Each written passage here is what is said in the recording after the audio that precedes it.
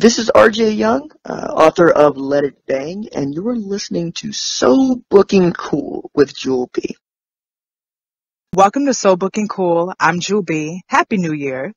Today's guest is a media personality, content creator who you probably know from YouTube.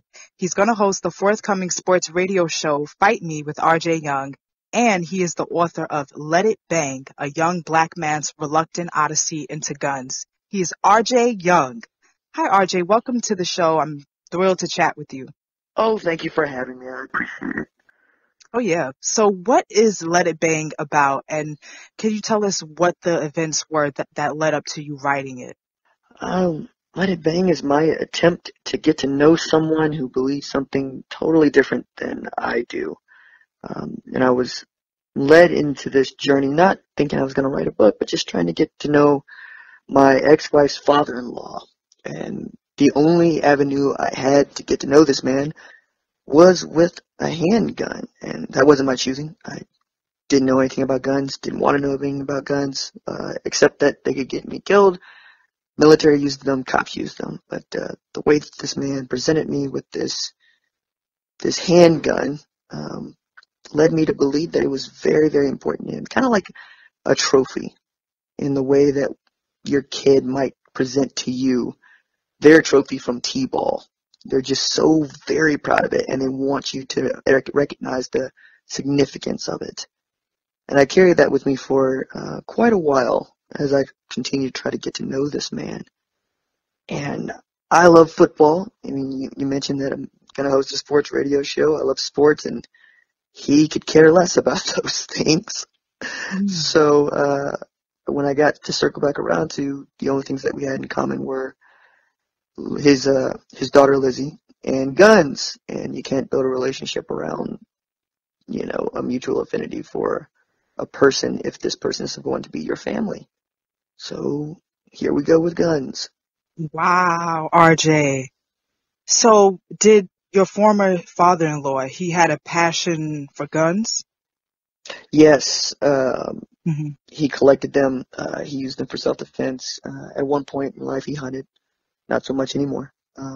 But this was a subject for which he would talk at length about, and this is not a man who was given to soliloquies. And that was another way that I recognized that they were such a big deal to him. So in writing your experience about guns and your perspective on it, how did that change your life? Oh, I got to not just get to know guns, I got to be very, very, very good with them. I got to be an expert marksman. Handgun license. I'm licensed to teach handgun license in the state of Oklahoma. And in so doing, I really did start to think about my own relationship with guns, not just, as RJ, but as a black man in the 21st century, around the same time that Trayvon Martin was shot by George Zimmerman, around the same time that Laquan McDonald was shot 16 times, around the same time that Freddie said he couldn't breathe, and Eric Garner was shot, and Terrence Crutcher was shot in my hometown. What do these things mean for me, and what do these things mean in my own family, which is rich in civil rights history? What would you say has been the response so far to Let It Bang? Has it been mixed? Yeah, for the most part. I mean, there are people who say, hey, I never thought about it this way. I still believe what I believe, but I appreciate you giving me your perspective. There are other folks who have seen the cover of the book and decided that they know what it's about. And then there are folks who are pushed to consider it, and it makes them very uncomfortable, and it makes them examine the way in which they walk through the world. And that's mostly what I'm asking folks to do, is examine the way that they walk through the world and what influence they have that they may not have even considered until recently. Are there any misconceptions at all about guns? Yes, I think so. I think many folks believe that a gun can only be used to hurt someone, and that's true to a degree, right? A gun is, I call it having Thor's hammer. Mm-hmm. In that, what if everybody had Thor's hammer? And then you told folks, hey, why don't you put down the hammer? It's really, really powerful. It can destroy an entire planet. It is made from the most remarkable piece of metal in the entire universe, and you're making us very uncomfortable with it. The person with the hammer would look at you like you're crazy until you put yours down, because everyone wants to feel protected and safe. And I think that's a misconception, is that folks have guns to enforce their will upon other folks. I think it's the inverse. It is people have guns because they want to feel safe. And in their feeling safe, the rest of us may not feel so safe because, frankly, we just don't trust that person with a handgun. So have you had a conversation about guns like with your family and other Black men since the release of Let It Bang? And what does the discussion look like? Yes. When in the process of writing it, my best friend asked me to teach him to be better with a firearm because he was afraid. Many Black men I know have handguns because they're afraid, because they feel that many white folks are already armed and that they're not going to go down without a fight.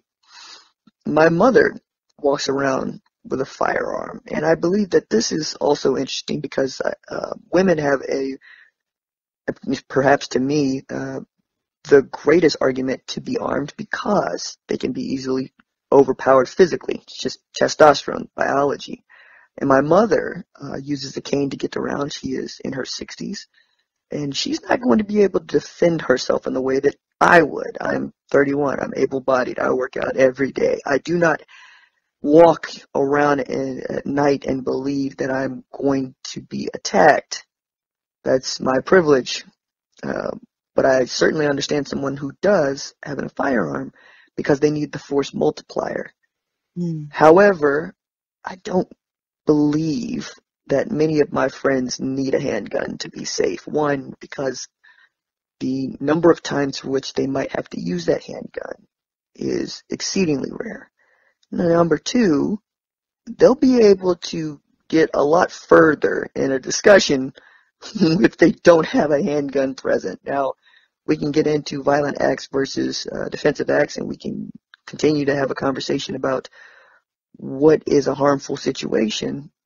But in my experience, if you were willing to just listen and talk and treat everyone's fears as if they are real rather than fantasy, you'll diffuse a situation, you'll understand a person, rather than want to impose your will on that person by means of a weapon.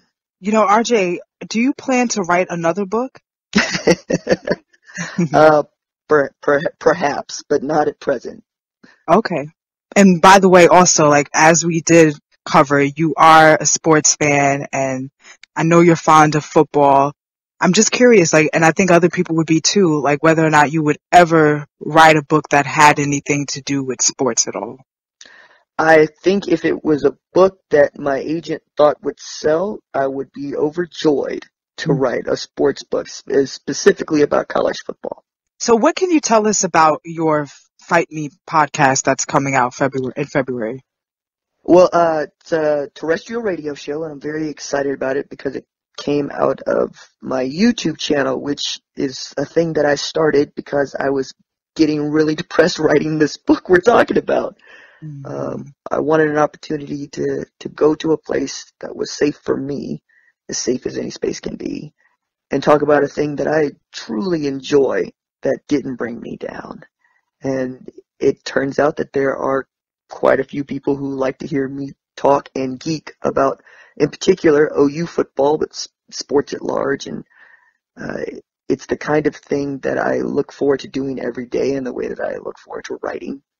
And it reached a tipping point in which the local sports station here, KYAL, asked me if I would consider doing a Sunday morning show. And I said, yeah, man, I'm there for it because we're going to have a good time talking about sports.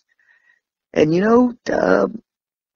I love that because folks that wouldn't necessarily want to pick up my book or wouldn't necessarily want to hear someone talk from my personal experience about guns would consider it because they can talk to me about sports. They can hear me be reasoned and nuanced and understand that we're going to treat this smartly. We're going to have an adult conversation about this, and the antagonistic rhetoric is not so much as important as the meaning-making rhetoric. What does this mean? What is the context of what we're talking about? As opposed to, hey man, what does Make America Great Again mean is way different than Make America Great Again. Or be prepared. What does that mean? That's Boy Scout motto. I'm an Eagle Scout.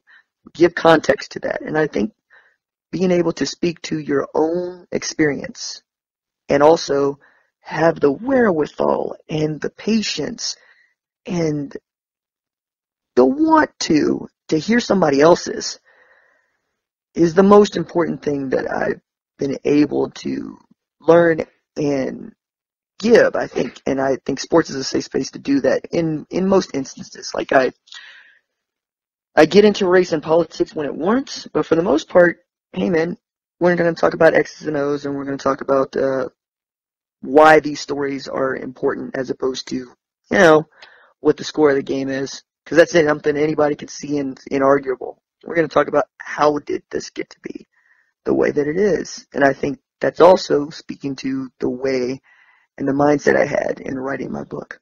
So are there any books, RJ, that have left such an impression on you? Do you have any favorites or a favorite author? Oh yeah, several. I mean, we could be here all day.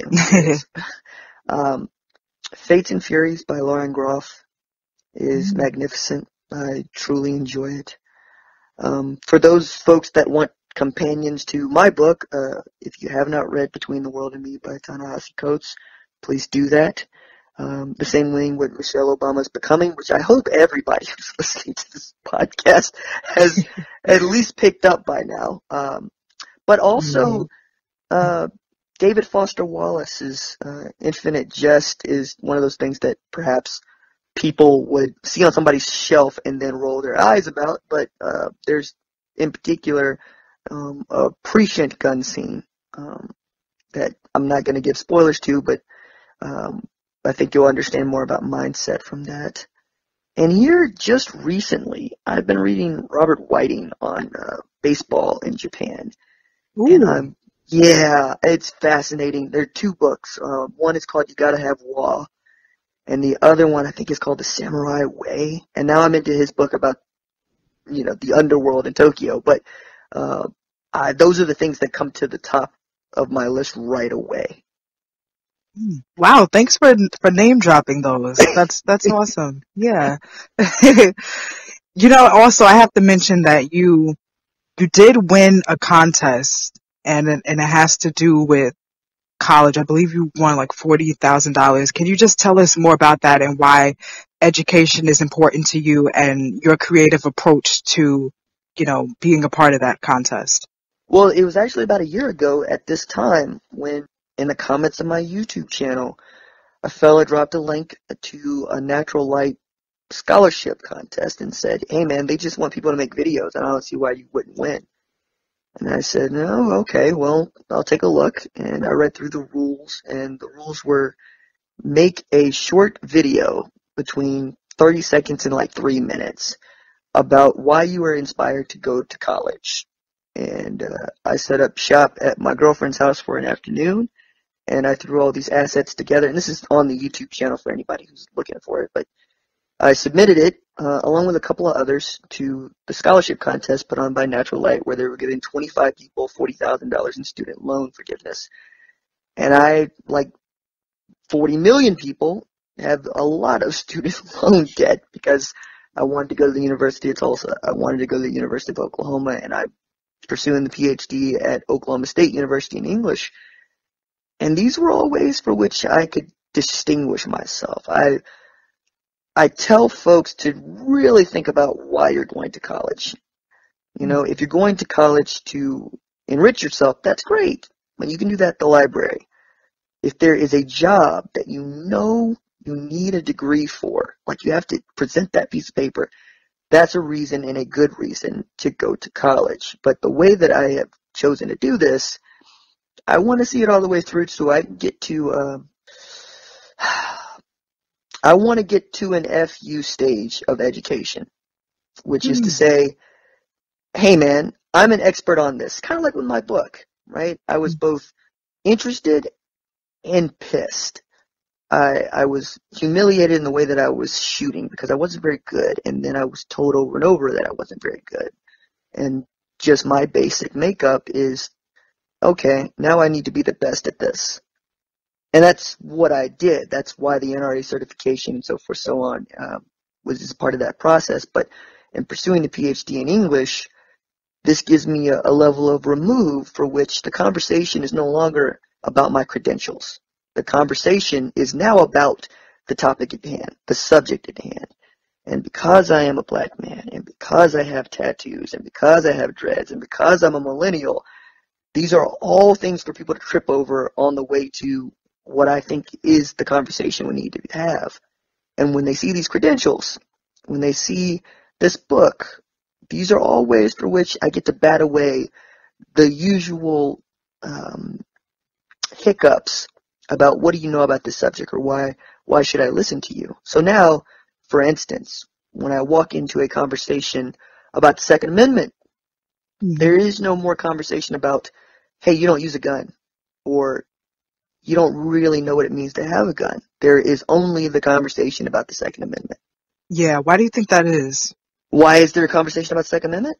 Mm-hmm. Because it's vague, because it's short, because it doesn't really give you much guidance, and because it feels so antiquated and archaic in its writing. I think today, to have a conversation about that is to also have a conversation about mental health, is to have a conversation about race, is to have a conversation about class, and even region. Because I'm from Oklahoma, where it is not uncommon for someone to have a firearm at all. It is not uncommon for someone to open carry a firearm at all. Whereas if you go to New York and you saw a gun that was on a police officer, you might freak out because they got laws against that. And I think that's all about it, right? Is we're talking about state rights, we're talking about big government. These are all things that are just inside of the Second Amendment, and it's very short language. But also, I'm not the person to tell you that the Second Amendment needs you to change anything about it. Don't remove a comma because I'm black. And that right, along with lots of others in the Bill of Rights, was not always granted to me. So I don't want to begin to start playing around with what is in and out of the Bill of Rights. That's not for me to decide. But to have a continuing, ongoing discussion about it, well, man, I'm training to be an English professor. I'm here for that. RJ Young, everyone. I really, really enjoy talking with you. Everyone, you have to pick up Let It Bang, A Young Black Man's Reluctant Odyssey into Guns, sold wherever books are sold. Is that right, RJ? That's right, ma'am. And how can people keep up with you and all that you have going on? You can follow me on Twitter. If you're into sports, I don't really tweet about guns at all, and I only make a passing glance to this book now that it's out and available, and I just get to tell people, hey, I wrote a book about this, go check it out.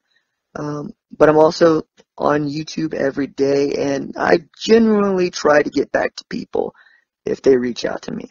I would like to know if you could squeeze in like your most important YouTube tip for all the YouTubers out there. Make something every day. Every Okay. day. Upload, always be uploading, always be uploading, always be uploading. Wow, I love that piece of advice. I'm going to take that advice on. Okay. Thank you so much to all the listeners, and until next time, so booking cool.